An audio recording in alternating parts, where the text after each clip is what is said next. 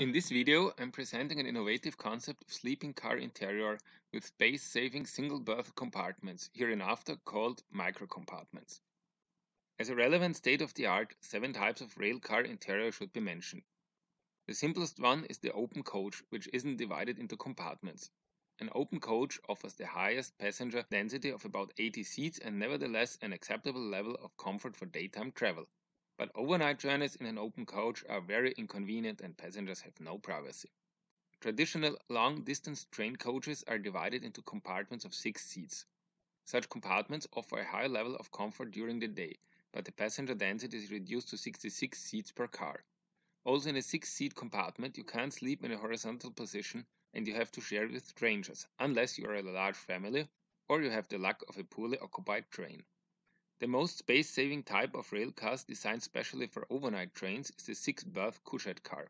Here in an overnight configuration at the right and in daytime configuration at the left. In a couchette car, you can sleep in a lying position and you can travel comfortable during the day as well. The passenger density is just about 54 to 60 berths per railcar, depending on the number of lavatories and the conductor's compartment.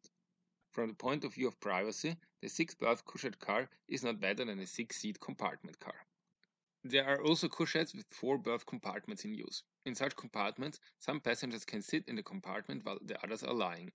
Of course, only 4 passengers in a compartment is more spacious during the day too, but the whole railcar accommodates only 36 to 40 passengers. Privacy in the meaning of traveling without strangers in a compartment is possible for groups or families of 4, or if the train is not fully occupied. The next level of comfort is the 3-berth sleeping car compartment, offering more comfortable wider berths than the couchette car at similar comfort for daytime travel. These compartments offer privacy from a minimum number of 3 passengers, but the passenger density is even a bit lower than that of a 4-berth couchette.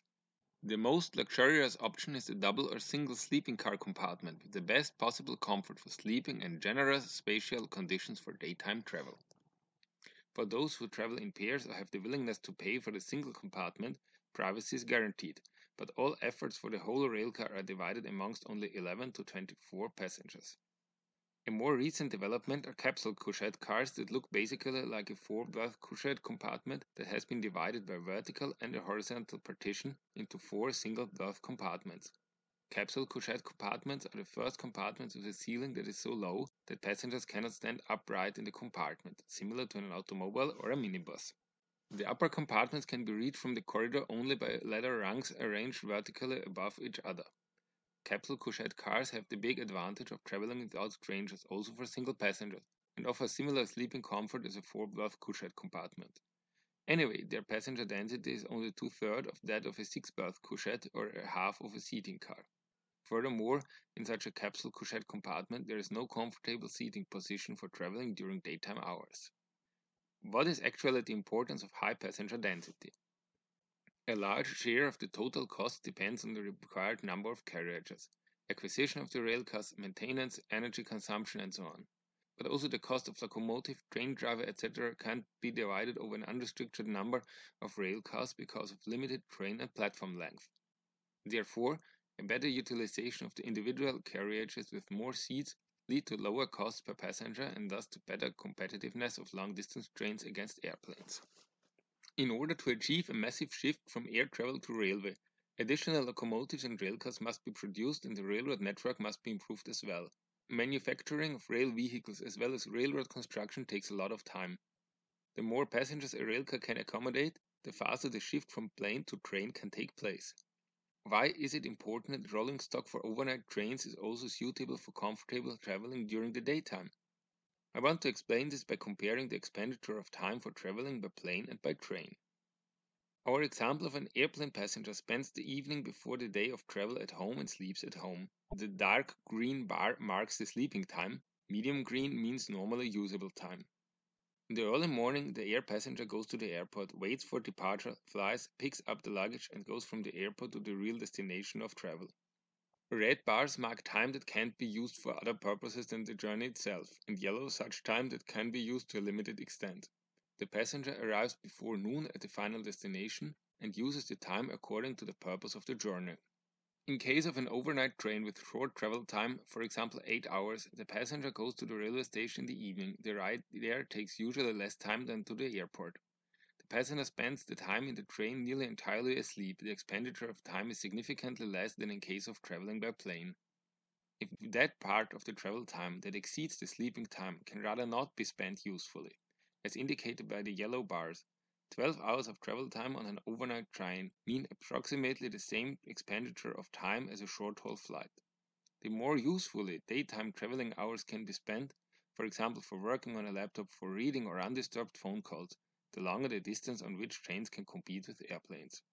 If the night train network focuses not only on short overnight destinations as Budapest Munich, but offers direct trains over longer distances too, much more previous flight destinations can be covered by long distance trains, for example Budapest Paris.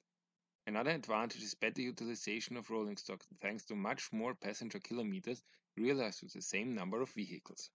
Therefore, a universal interior for overnight and daytime travel is important for efficient operation of such long-distance trains in order to use the compartment that was, for example, booked by an overnight traveler in the section Vienna-Saarbrücken, also for daytime travelers in the adjacent sections Budapest-Vienna and Saarbrücken-Paris.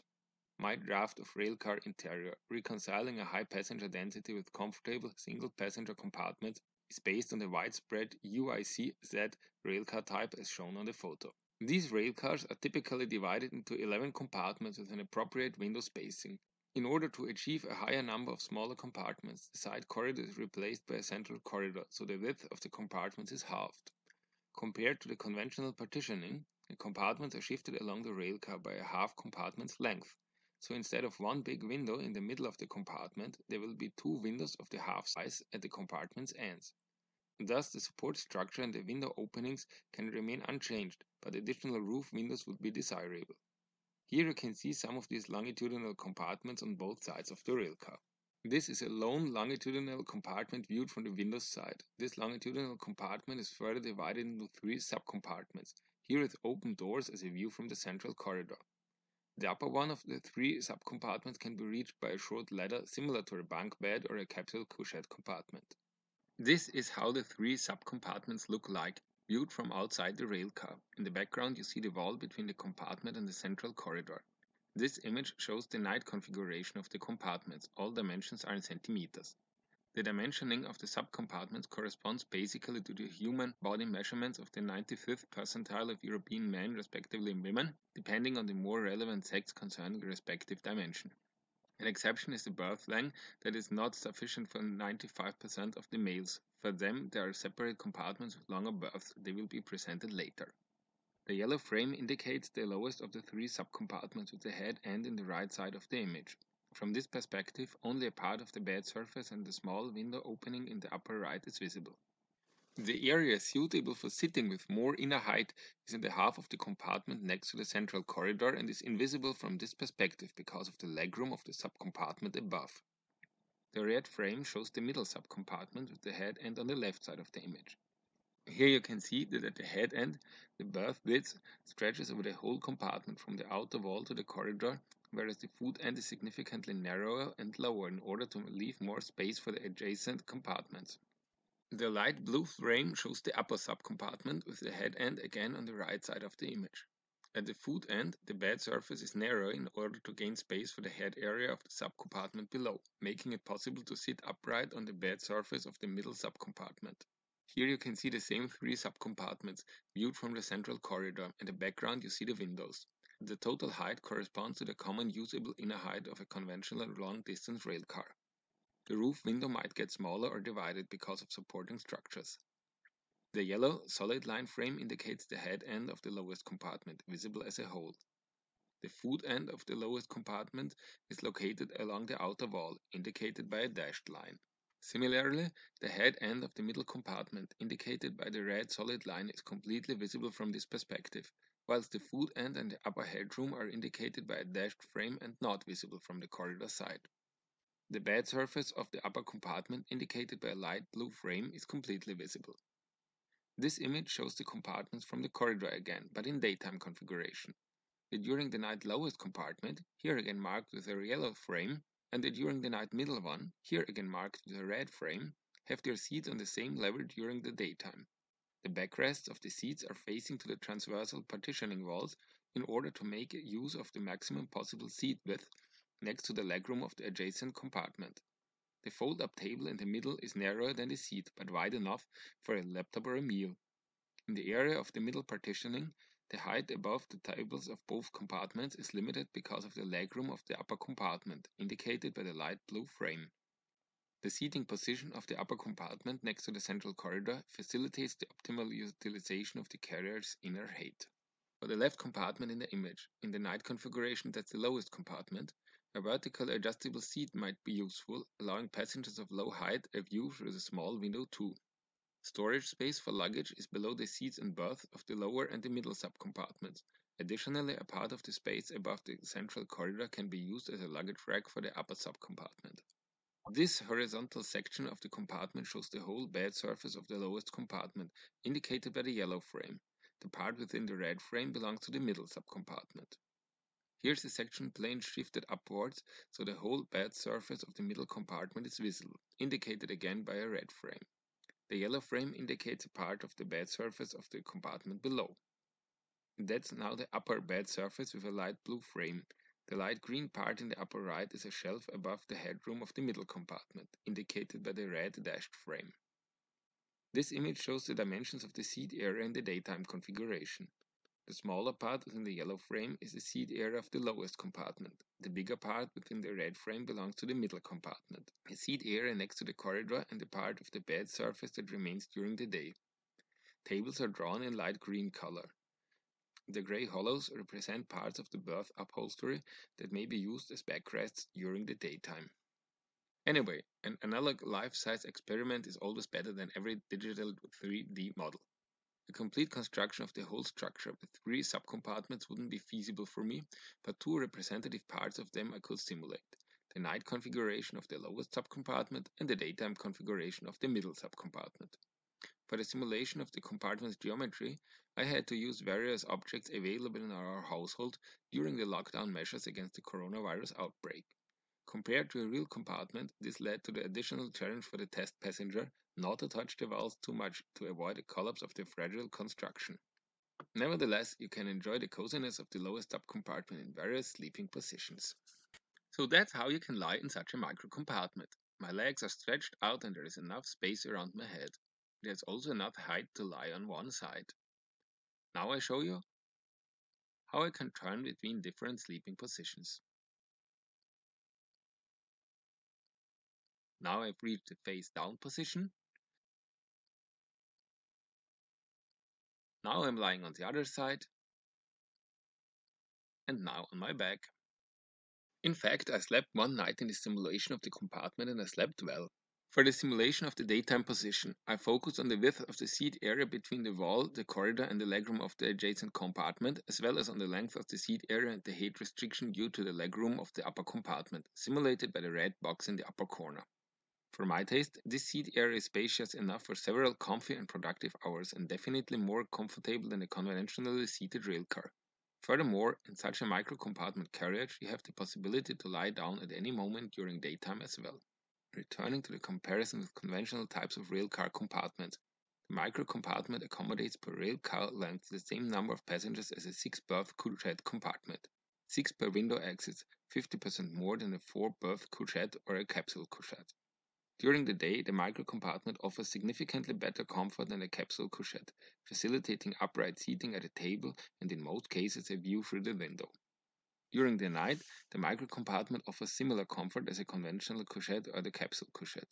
An enormous advantage of the micro-compartment car is undisturbed traveling without strangers in the compartment.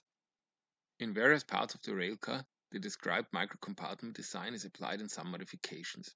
In the middle of the railcar, 2 of the described standard micro-compartment sections are implemented.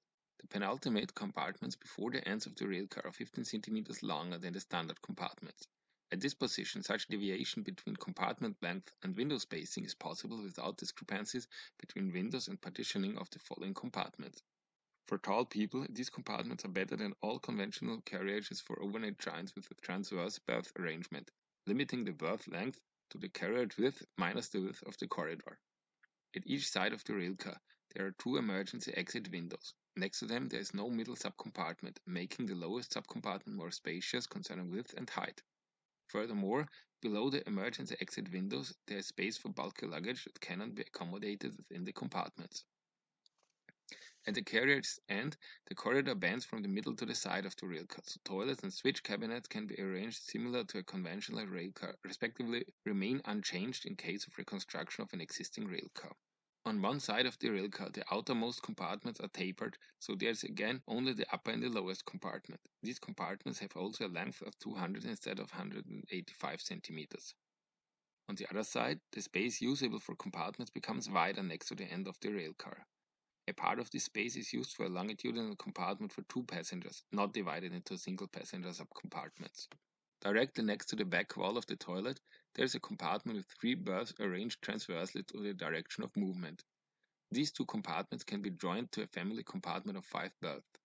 In case of operation with a conductor in each railcar, the transverse compartment with 3 berths would be very suitable as a conductor's compartment, as it offers a view along the whole corridor. In this configuration, the microcompartment car achieves a density of 54 passengers per railcar in case of operation without conductor, the same number of passengers as a 6-berth couchette car with conductor. If one of the 3 berth compartments is used for a conductor, the capacity is reduced by 6% to 51 passengers. Despite the high passenger density, less than a quarter of the total capacity are standard compartments, 30% offer longer berths, and about a third are more spacious concerning height and width. So the microcompartment car fills the market gap for single passengers in overnight trains. But isn't there a lack of solutions for pairs and families that want to travel cheap but together too? Compartments for two passengers can be created by joining of two adjacent single berth compartments of mirrored arrangement. This would be well feasible particularly for the lowest subcompartments, here again indicated with a yellow frame. The upper compartments could be joined to a double compartment as well, as indicated here with a light blue frame, if passengers accept to sit in unusual distance each to another. Of course, such a double compartment could also be booked by a single passenger, offering a berth width of more than 90 centimeters over the whole length of the standard compartment. In case of high occupation, the fare of such a compartment would be twice the fare of a standard compartment. In off-peak situations with lower degree of occupation, the difference of fare might be less. For larger groups and passengers and more willingness to pay, conventional couchette and sleeping cars can be deployed additionally. For groups or families of 4, a conversion of 3-berth sleeper compartments into 4-berth compartments with some kind of double bed on the lowest level would be an option, here shown in the night configuration on the right and in daytime configuration on the left. I will end here, hoping that I presented my concept understandable. I would be happy if I could contribute to the development of new overnight and long-distance services by this and similar ideas. At the microcompartment railcar website, you can find a static image gallery and a page of questions and answers. For answers and suggestions, I'm available by email.